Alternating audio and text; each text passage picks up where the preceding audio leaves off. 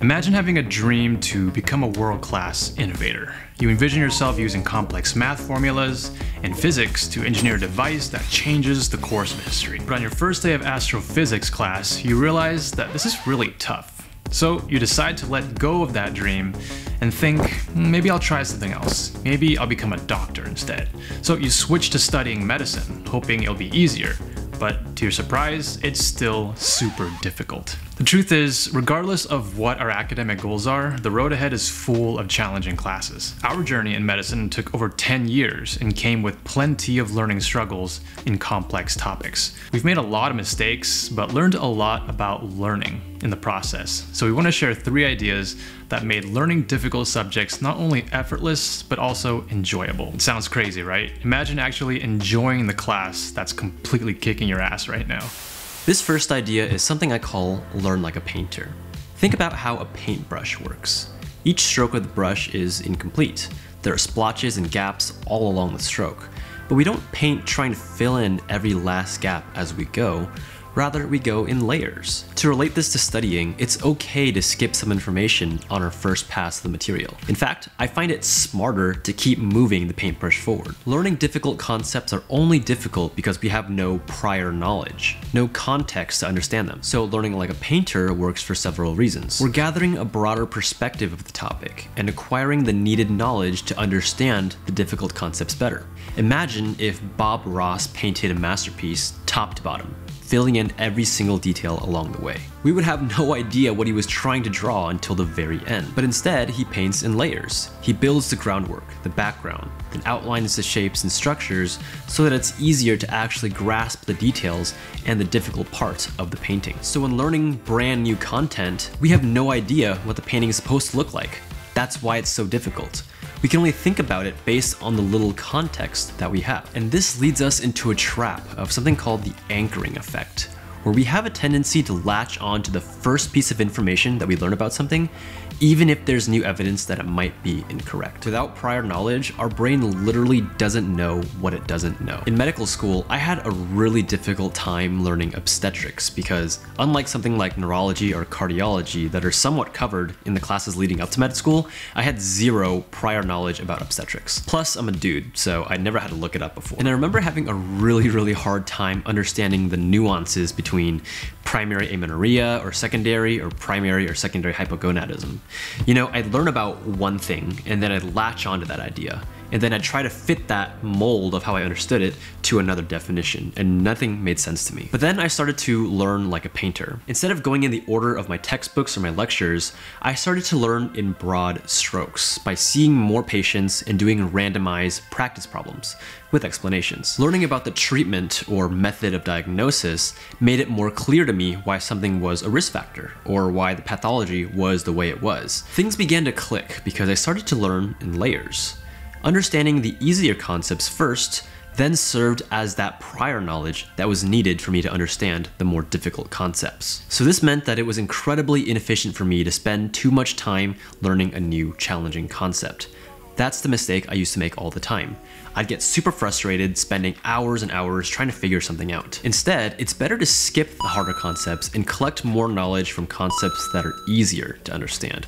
Just move the paintbrush forward, because it's very likely that the easier concepts to understand will then become that prior knowledge I needed to understand the stuff that I skipped. So if it takes me more than a few minutes to wrap my head around, I just skip it. Move on and gather more information. And that doesn't mean only from the textbook. We can gather information from anywhere. If it's a medical disease, see how that disease presents visually or socially or compares to other diseases. Bring it into context, because learning the easier things will then make the harder things click. So this rule works excellent for kitsunes, as they prefer to frequently skip around and learn multiple topics at once. They also tend to be more creative, hence the painter idea. The next idea is to learn like a hunter. Adopt the mindset of a master predator. The thrill of the hunt gives purpose to the game. The most skilled hunters are fascinated by their prey and are curious about what makes them tick. They know where they hang out, what they eat, when they sleep, and they try to stay 10 steps ahead of them at all times. So to relate this to studying, we need to become fascinated with what we're learning about. Genuine interest for a topic makes us naturally curious and hungry to learn more about it. Of course, the next obvious question becomes, how do I become curious about what I'm learning? Like, what if it's not interesting? Complex topics are difficult enough, but they become even more painful when we're apathetic towards them. And these are very common concerns. I felt this way about a lot of my classes. Our brains aren't wired to find everything fascinating, and there's a reason for that. Because our brain gathers so much information every day, it has to be selective about what it remembers. When we learn something that our brain does not perceive as relevant or useful, we're gonna forget it. But if we create curiosity by relating it to something we do find interesting, then our brains will retain the information much better. So a hunter might find learning about physics boring. But what if they relate it to their love of the hunt and think, wait, maybe I can reverse engineer a trap using this equation to corner my prey? For me personally, I find mathematics quite challenging and boring. So one of my favorite scenes in Spider-Man was when Peter Parker actually used math to win in a 1v1 against Doctor Strange. He used math to beat magic. Suddenly math becomes more interesting. It's using an inquiry-based approach to learning. We're looking for patterns between abstract topics. We're looking for answers to our questions. This is why we love analogies so much. Some of the best questions to ask include, how does this idea relate to something I already know? How could I use this idea somewhere else? What happens to this idea under a different set of conditions? This is not to say that there were times in the past where I literally could not relate some concepts to prior knowledge, but that doesn't mean I still couldn't learn like a hunter. At the very least, we can still try to have some fun hunting for the answers themselves.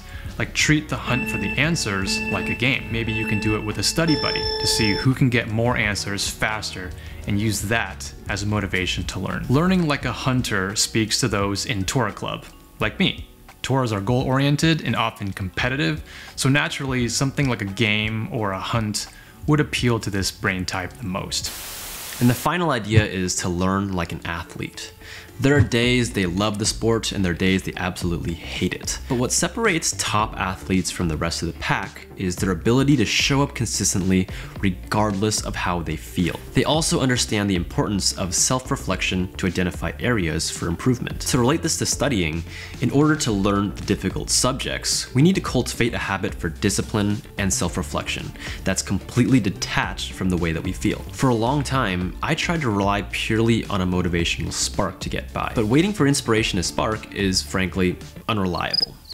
More often than not, I'd feel defeated and frustrated by difficult topics, and this would set a negative precedent for the entire day. So that's a very counterproductive way to think about motivation if we're waiting for the way that our emotions make us feel. Jeff Hayden talks about this paradox in his book, The Motivation Myth. Most people believe that motivation is required to take action.